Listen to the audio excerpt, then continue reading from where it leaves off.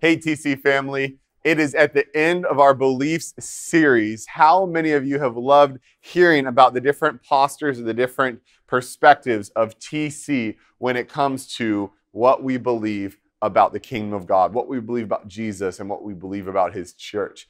I love being able to share with you, and our objective at TC is always to unify. So everything that we've been sharing through this series, the heart has been to bring unity and clarity to the body of Christ. This week, which is our last week, we are talking about, of course, we saved the best for last, Jesus. We're talking about who Jesus is, what the cross really meant, and what does it mean to have salvation. You know, the fact of the matter is I heard a story the other day, and, well, not a story, I'm sorry, a quote. Well, to be honest, it was an Instagram caption. But what it said was, Jesus is already famous. We don't need to make him famous. And I thought about that for a second. I thought, wow, that's a really challenging perspective. But the truth is that it's true. That Jesus is already famous. Doesn't matter what religion you come from, what cultural background you come from, almost everybody has heard about Jesus. But the truth is oftentimes maybe you've heard the name of Jesus, you've connected Jesus to the Christian faith or a world of faith, but maybe you don't really understand who Jesus is. So I would say that maybe it isn't our job to make Jesus famous or even make him known, but to help you understand really who this person Jesus is. See, I think most of the issue comes when we don't represent who Jesus is well. Maybe as Christian leaders or teachers, we are motivated by fear to really preach the true character of Christ. Maybe we think that somehow living out a life of faith looks like self-righteousness, but instead it is really supposed to be Christ's righteousness, pointing back and glorifying him. See, oftentimes we don't portray who Jesus is well, so I want to take some time and sit down or stand with you all today and make sure we have clear understanding of who our Jesus is. You know, there's a book of Hebrews in the New Testament, and the church, the Hebrew church in the New Testament, they had a really hard time understanding exactly who Jesus is because they were looking at Jesus and they were trying to kind of mix who Jesus was with what they understood about the law and the old covenant, and they were having a hard time gaining clarity. And I love how clear and simple the writer of Hebrews makes it when he talks about who Jesus is. This is what he says in Hebrews 1, verse 1 through 3. Long ago, at many times and in many ways, God spoke to our forefathers by the prophets.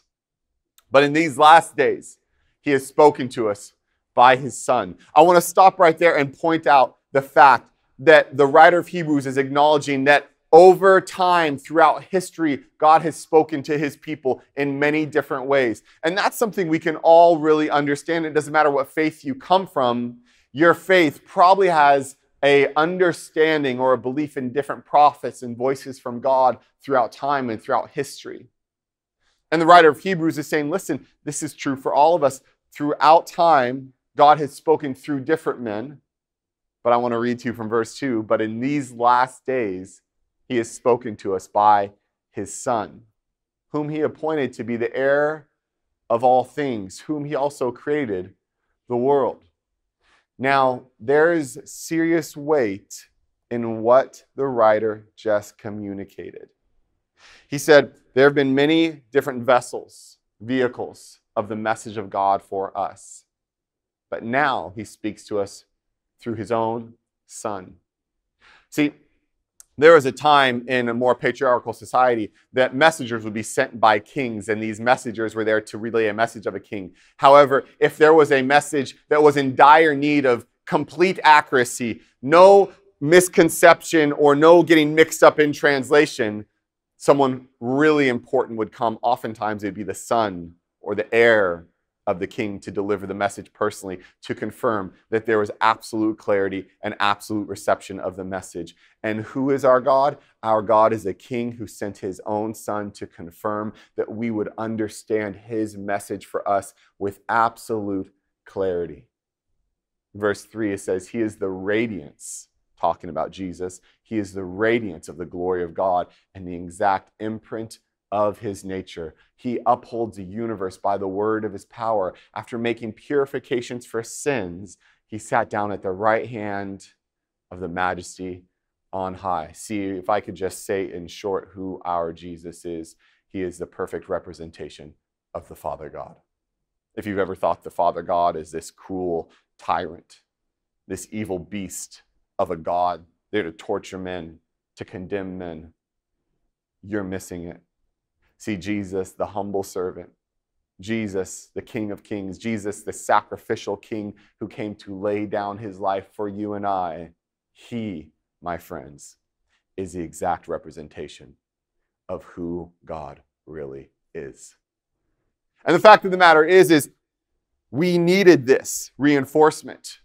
But now that you know, you can actually look back at the scriptures. When there has been misconception about who Jesus is, you can look back at the scriptures and understand it finally makes sense. It's kind of like, I don't know, I remember there was this one time when we were first married and we didn't have a lot of money, and my friend had a kind of car brokering business, and I got an old Cadillac. And man, I loved that old Cadillac. It was so comfortable and it drove so sweet, but it only cost me about $500. And it's funny because I got this Cadillac and I said, man, I've never really seen this model before. This car is awesome. But quickly after I got the car and started driving, I started noticing that I saw that same model of Cadillac everywhere, all throughout the city that I was living in. See, sometimes until we're exposed to something, we don't see what we've been exposed to. But once we're exposed, then we just see it everywhere. It's like the blinders have come off and now we can see clearly. Because the fact of the matter is when it says in Hebrews that Jesus is the perfect representation of God, this humble, serving, sacrificial King who put on flesh and came to meet us where we are in our circumstances, is the heart of God. And that's always how God has displayed himself to us. Let's just go back to the very beginning. Let's start at the beginning of the narrative in the fall of man. When Adam and Eve ate that apple, that famous story, the serpent in the garden. Let's look at God's response to Adam and Eve the moment they failed and fell out of line. It says in verse 8 of Genesis chapter 3, they heard the sound of the Lord God walking in the garden in the cool of the day. See that? It says they heard the sound of him walking because he came down as a man with feet walking through the garden. See, what's beautiful about our God is he always is willing to meet us where we are in a way we can receive him. It says the sound of the Lord God walking in the garden in the cool of the day, and the man and his wife hid themselves from the presence of the Lord God among the trees of the garden. But the Lord's response to them hiding, but the Lord God called to the man and said, "Where are you?" And he said, "I heard the sound of you walking in the garden, and I was afraid because I was naked, and I hid myself." Let me ask you a question. Who was hiding from who? Who had turned away from who? This is important.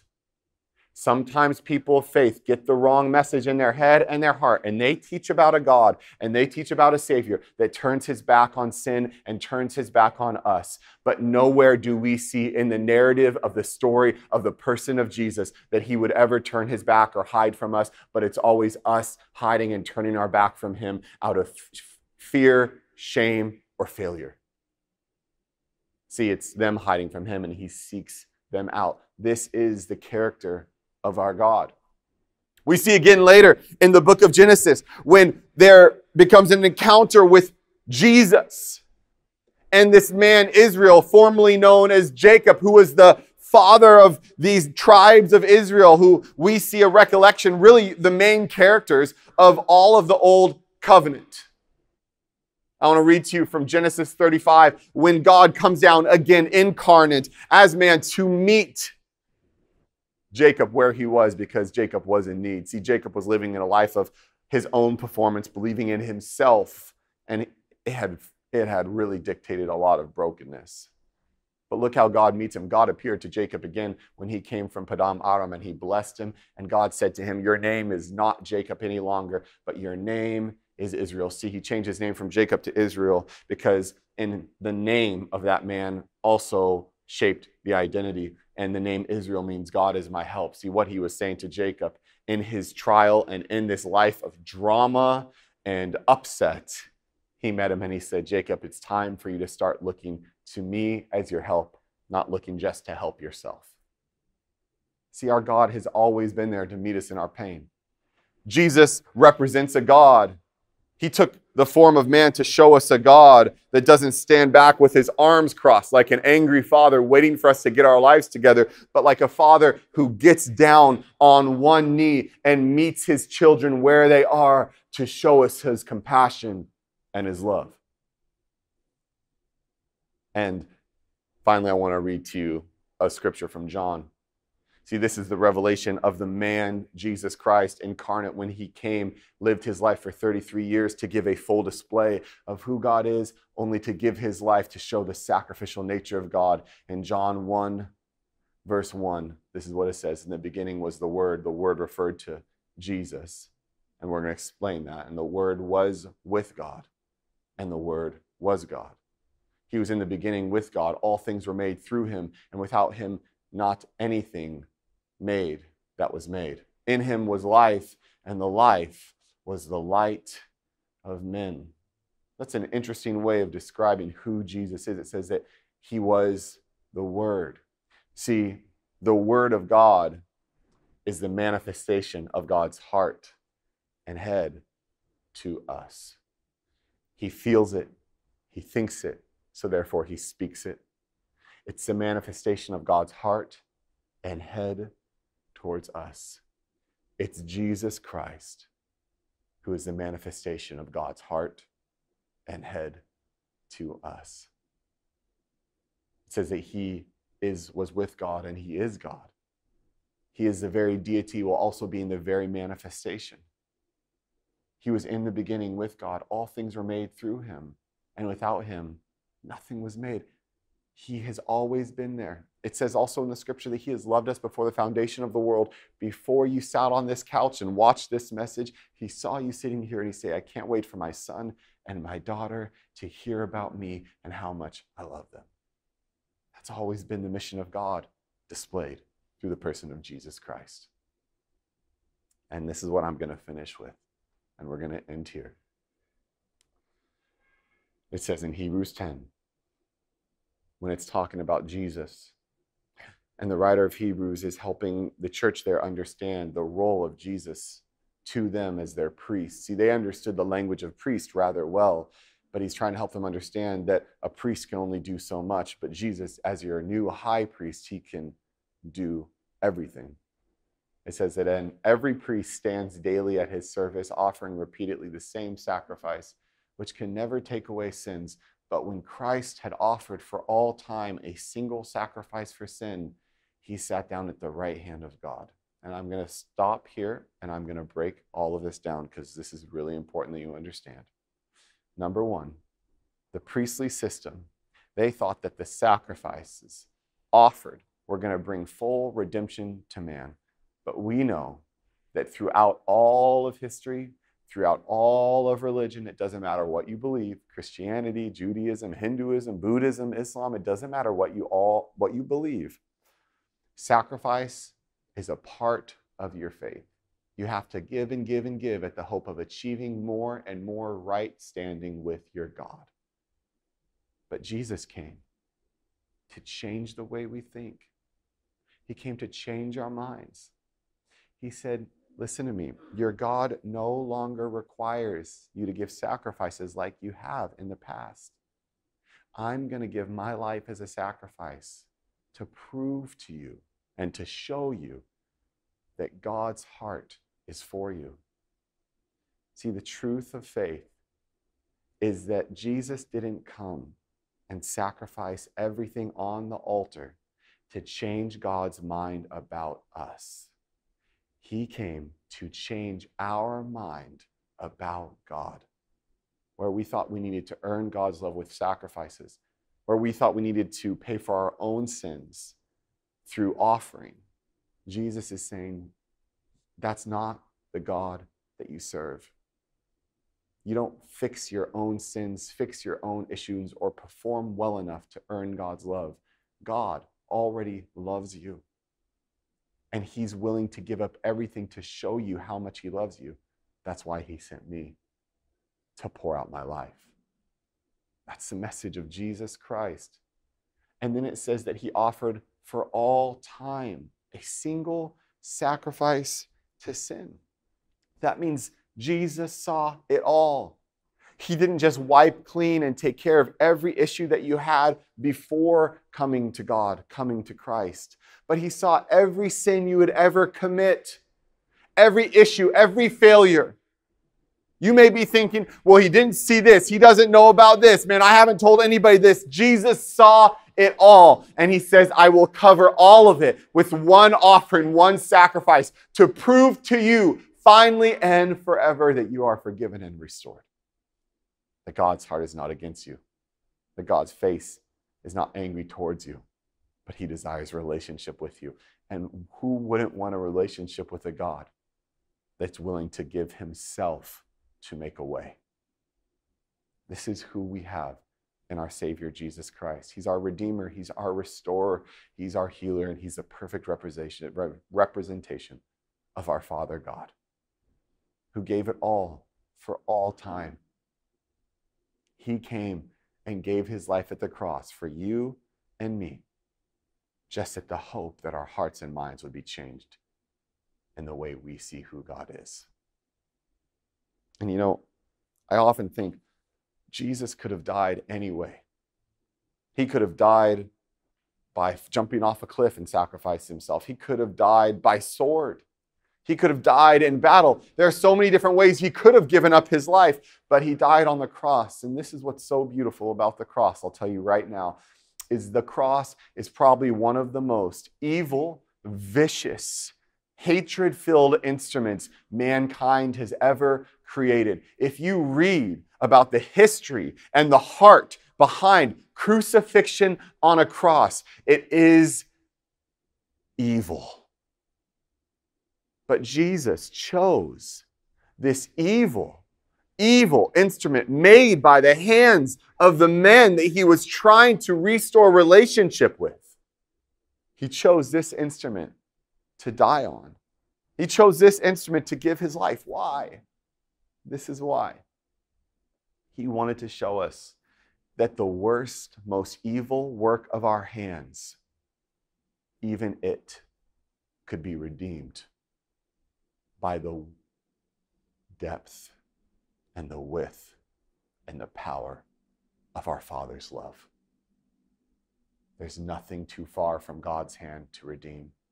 There's nothing so evil that Jesus can't climb into the situation with you and find redemption, reconciliation, and healing.